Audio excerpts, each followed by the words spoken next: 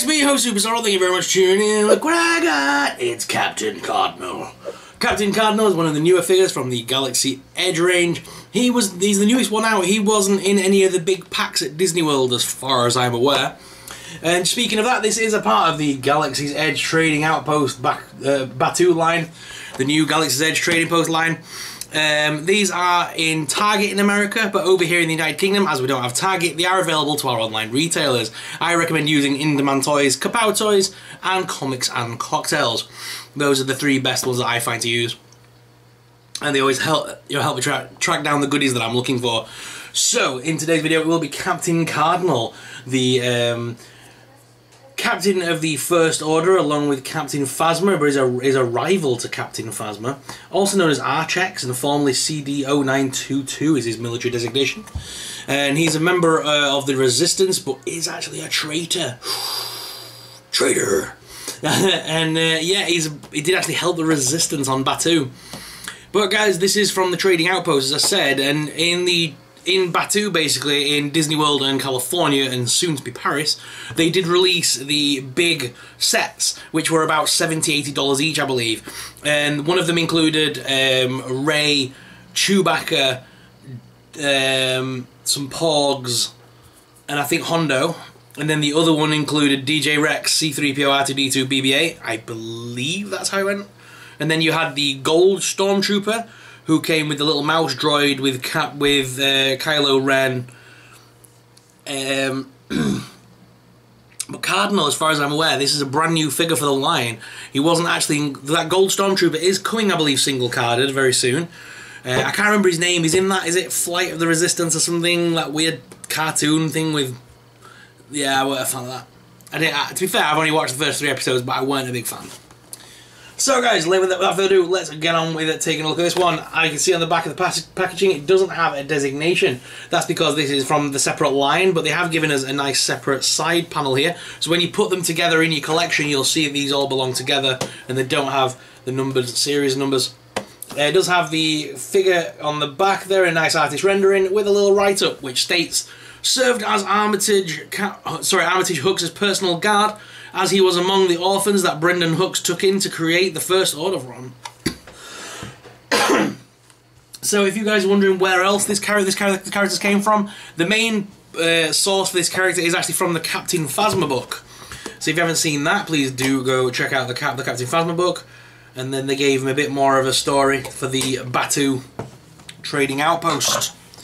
I'm just looking over my notes.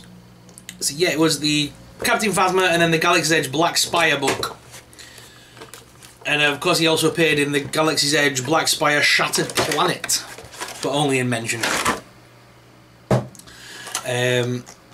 He was the guy that actually captured and interrogated V. Moradi, who is the blue-haired character that you will have seen, the female resistance fighter that you will have seen in all the stuff for Disney. When they show off Batuu, she's usually the rebel they usually show. She's a bit like Sabine Wren, to be fair, in my opinion. I thought it was Sabine when the thing was first released.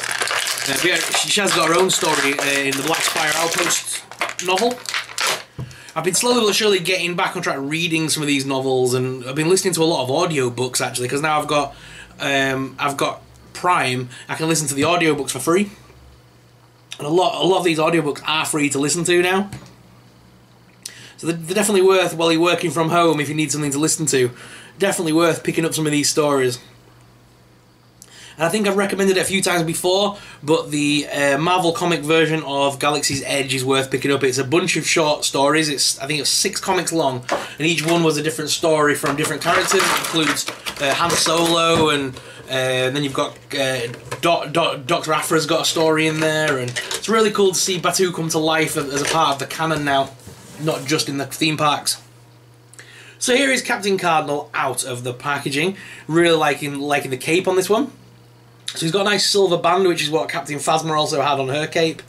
This guy would look very cool leading a bunch of red stormtroopers, I feel. But I don't have many. I need to buy some more First Order fodder. I don't have many. I need to buy some more First Order troopers so I can make a nice battalion of these guys. He does come with a single side halted pistol, but he doesn't have anywhere to hold it, which is a shame. There's no pistol holder, but it comes with the little red pistol. And then he also comes with the standard issue Stormtrooper gun, but it's red and black. But I will go ahead and pop that.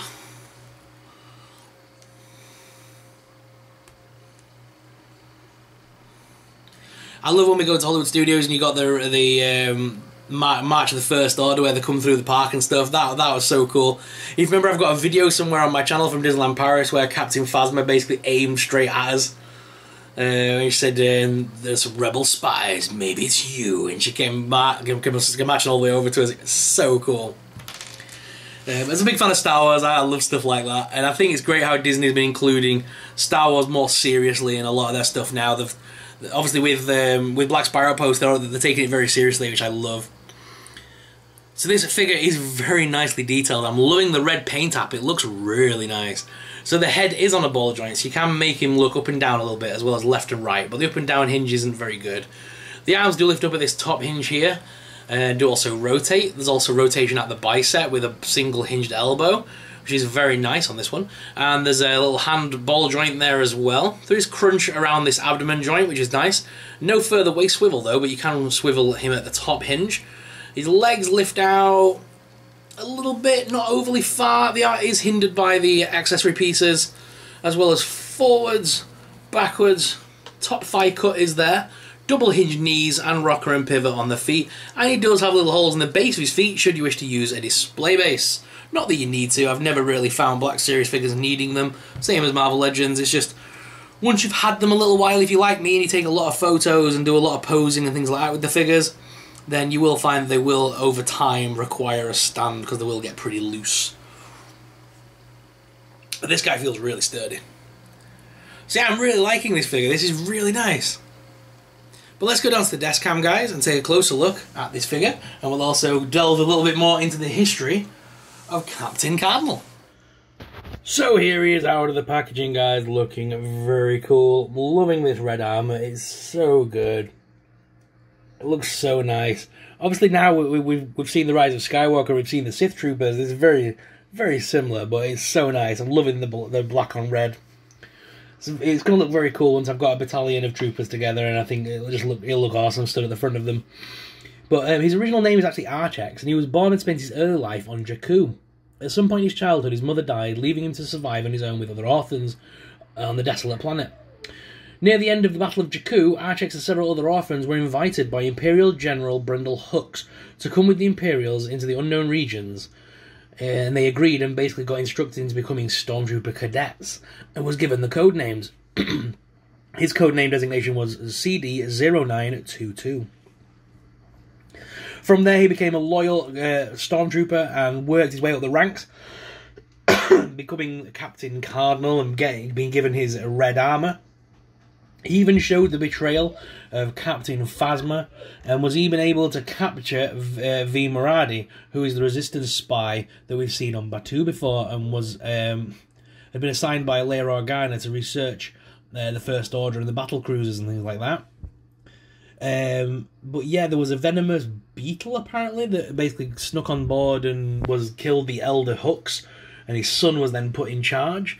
And when I believe it was Captain Phasma who had done that in order to put the son in charge, because the son and she were more buddies, and so Captain Cardinal tried to show the what Phasma had done, and it basically backfired on him. Poor guy. But he ended up leaving the Resistance and stuff. It's a very good story. It's all explained in the Phasma story, amongst that, and there's another one called Galaxy's Edge Black Spire, which is the story about V. Marati. Very worth picking up. Both of them are by Delia S. Dawson. You can get them both on Amazon. I'll leave a link in the description if you're interested. Please do check them out. It basically fleshes out all these cool characters, and I hope that we're going to see more of these characters like this brought in, because it's nice to have characters that are not just from the series of films all the time, but some of the more original characters. Same as how I would still love them to give us Virati as a character, because she's really cool and very different. But please do pick up the the novels if you're interested. Like I said, link in the description if you want to check them out, and definitely pick up a Captain Cardinal because he is absolutely amazing. But guys, I hope you enjoyed this video. If you have, please make sure you hit the like button, leave us a comment down below. I do respond to each and every single comment. And let's go back to the main cam and finish off today's video.